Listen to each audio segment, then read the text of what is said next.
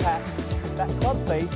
He's going to create a Y with her body and her arms. This muscle works to lower the best athlete in the world, guys. We are charting a new course for golf. It's time for Inside Golf. All right, well done. And hi again, everybody. Welcome to Inside Golf with Colleen Wolfe. I'm Harry Donahue. First of all, at the top, happy holidays to everybody. That's right. Get ready to celebrate Christmas, and the weather's been a little cold around here. So what do you say we spend the next 30 minutes in Bradenton, Florida? Sounds like a good idea. Yes, that's my answer. And Absolutely. It is a beautiful place to go any time of the year. And this week, we're going to take a look at the Concession Club. In fact, we're going to find out a little history, where the name came from. It was a very special moment in Ryder Cup history, and a lot of other things going on at the Concession Club. That's right. And not only are we going to go down there and take a look at the beautiful course, but 5 teams from right around the area just had a chance to go down there, early Christmas present, and compete in the Concession Cup. We'll let you know who won that cup. Yeah, exciting competition.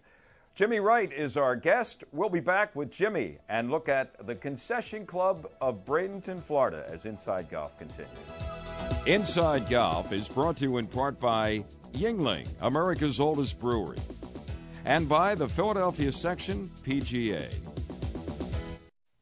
To the duffers, the hacks, we've been there. To the 3 and 4 putters, we learned. And to the rough riders and sandmen, we're ready to teach you. To everybody out there who thinks they can't play the game, the over 28,000 PGA golf professionals say, we're here to help you discover or rediscover the joys of golf. To you, and you, and you, we're here. The Philadelphia Section PGA is here to teach you. Play golf, Delaware Valley.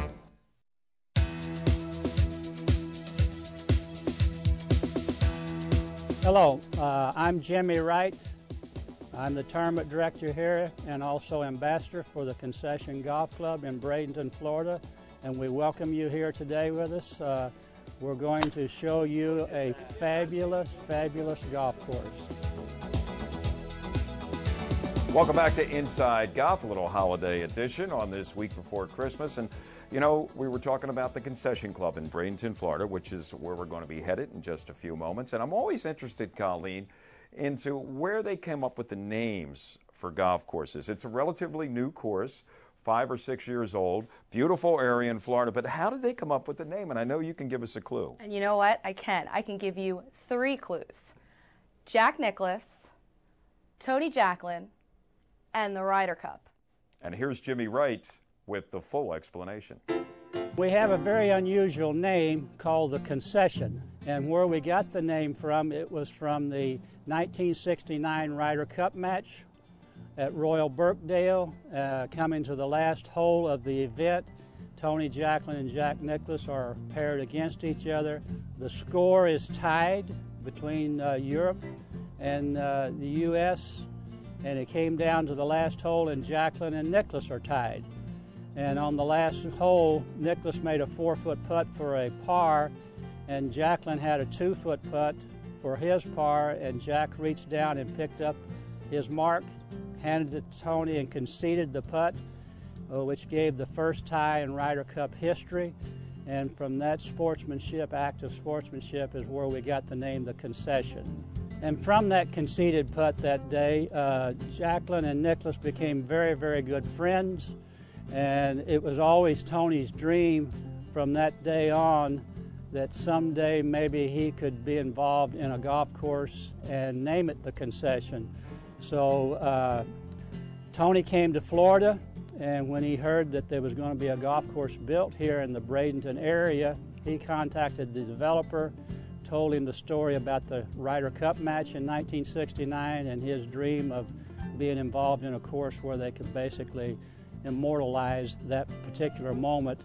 And so this came out to a Jack Nicklaus signature golf course being in conjunction with Tony Jacklin. And they, again, Jack conceded to Tony to have one more concession, and that's how the Concession Golf Club came into existence. The connection with Tony and Jack is in the story. Tony living locally, living on the course, on the property, is something that's unique. Having a designer, not just a celebrity, not just a major figure in golf history at the course, but actually being the designer as well. Additionally, Paul Wasinger is at the course on a regular basis, which is very big piece of recent Ryder Cup history. Jack doesn't visit as often. He lives on the other coast of Florida, but he has engaged with the course, and kind of nice to have a few living legends walking around, the people who had the vision of the course, the people who had the historical moment, and still have the excitement about the facility today. The golf course it speaks for itself. They've done everything right, from construction to the piece of property they chose. Mr. Nicholas and Mr. Jacklin put together what we feel is one of Jack's finest works, along with Mr. Jacklin, that he's ever done. And we think the people we've entertained here have felt the same. Two things make a great golf course, and one of them being you use every club in your bag when you play here at the concession. It's not that you're always hitting long irons or utility woods to the par fours, or you're always hitting wedges. You're going to play every club in your bag. And the second thing is, after you play a golf course, and if you want to play it again, regardless of what you shoot, so that in its own right tells you what makes a great golf course if people want to continue to play it. And as Jimmy, the tournament director here at the concessions, informed us this morning, and which we also learned over the course of several days playing this course, that the course is laid out in such a way that you shouldn't be using driver off of most of the holes, that maybe 4 holes, 5 holes at the absolute most you should use driver. Otherwise you should be hitting off of the par 4s and certainly the par 5s with 3 woods or rescues, and taking all the trouble out of play here. It's going to challenge you on every swing that you make. And as you see as we go around, we have a couple of short par 4s, in particular the 8th hole that's only from the blue tees, which we consider our members' tees, is 312 yards long. But even with a good drive that's struck properly around the center of the fairway, and you're standing there with a 80 to 100 yard wedge in your hand, you are very challenged on that second shot that gets your attention. We're standing here on the 18th tee of the Concession Golf Club, and as everybody knows, every great golf course has very strong finishing holes, and the Concession is no exception to that rule. This hole here is a 486 yard par 4 from the back tees. That's just a very slight dog leg to the right. There is a bunker out there on the left side that's 310 yards from the tee to reach that bunker. And there is a lake on the right-hand side of the hole that doesn't come into play off of the tee, but does come into play for your second shot. What really makes this golf course are the green complex and the bunkering, which is, the bunkering is just out of this world. He did such a fabulous job, both of them, on the bunkering of the golf course, and it actually makes the golf course, the bunkering and the green complex. Mr. Nicholas said the best sand he's ever found in his career playing golf came out of northern Ohio. And so all the sand is brought in by rail and then trucked into here, and it's called pro-angle sand. And the difference in it and what sand we have here in Florida is this sand is much coarser, and so it only goes down about 4 or 5 inches and it becomes a very firm base. So when you're playing a shot, your club will only go down so far and then just kind of come on up and out. Makes it much easier to play out of, and it's much more consistent sand. And every year we come back in and we measure the depth of the sand in each bunker and make sure that it's the same depth throughout the bunker, and it's not deeper in one part of the bunker and shallower in another. And even the bodies of water that we have on the golf course, every one of them are man-made, but every body of water looks like it's been here 100 or 200 years. As you can see, looking over this particular lake on 17, they all look like they were natural and they were formed on their own, even though they were man-made. And as you can see on the far bank over there, we have a local resident here that has been here pretty much from day one, and I think he's likes what he has here, and he's going to be with us for a while.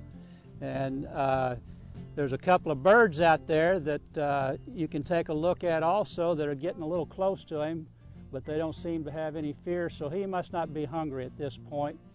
of the day, so I guess they're pretty safe. Another unique feature we have here at the Concession Golf Club is our cart pass. It's all this hard aggregate that I'm standing on. This is our cart pass, and they're all hidden. You can see maybe 10 yards in front of you, so they're not in the edge of the fairway or in the way, or are they cement where your ball would hit them and bounce 50 yards off out of bounds or something of that nature. And we do play the cart pass as they lie, the ball as it lies. So if you are on these cart pass, you play right off of them. Hi, I'm Jonathan Yarwood. I'm the Director of Instruction at the Concession Golf Club. I was fortunate enough to be voted in Golf Digest Top 20 Teachers Under 40, and it's great to have you here at the Concession Club. And Jonathan was local to the area for the last few years, working at the IMG Academy under David Ledbetter. He's originally from England. He still has a presence in England with a full-time academy at one of the courses outside of London. Jonathan has a vision for greatness. He's worked with a lot of young students and has been very successful. We saw his track record of excellence matching where we wanted to go. With him being locally in town, it was convenient. We were able to put the two together, and it's been a good marriage so far. But everything we do is very much tailored to the individual. So we can create a program based around your time frame, based around what you're trying to get out of the lesson. We do a lot of short game speciality stuff. So I do a lot of putting things where I've learned a lot from Scotty Cameron over the years and different players like that. So when we do putting, we don't just sort of give you a putting lesson and say, oh, you know, your stroke looks better. We film the ball, we film the performance of the ball, we see if there's any secret spin on it, and we get the ball rolling truly and end over end. And all the instruction we do is very tailored to you. Like, I don't have a method of doing anything. I don't think there should be a one-size-fits-all approach. What I believe is that I just make what you do more efficient, based around how you learn, how you move, how you're built. It's a very personalised and very individualised thing. We envision not just a residential membership as the original plan, but we also envision a large national membership base, a reasonably large international membership base. But we want to have enough local members where people can show up and find a game. They can have a partner when they want to go play. So it's going to be a nice healthy blend where you can get a tee time whenever you want.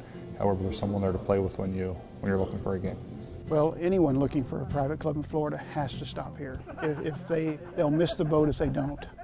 Give us an opportunity to show them what we have, give them a tour of the clubhouse, give them a tour of the golf course, and we will certainly stand up to any tests they have and questions that they have about quality facility, professional staffs, and restaurant facilities that are off the charts. And so all we ask is they give us a call and stop in. We feel our biggest challenge is getting the exposure and getting people on property. When we get people on property, the first question is, how do we come back? We'd like to play again. The next challenge is for us is to be able to get them to convert into a member. And so far we've been successful doing that. We're on the west coast of Florida. We're about 50 miles south of Tampa and about 55 miles north of Fort Myers. So we're sitting kind of right in between Fort Myers and Tampa on the west coast of Florida. The Concession Golf Club in sunny Sarasota, Florida is offering all Penn State fans attending the Outback Bowl an exclusive stay-and-play golf package. Voted Best New Private by Golf Digest, the Concession Golf Club's inviting you to get out of the cold and go and play this award-winning Jack Nicklaus signature golf course. The Concession Golf Club's Outback Bowl stay-and-play golf package. For more information, call Jimmy Wright, 941-322-1922, or visit theconcession.com.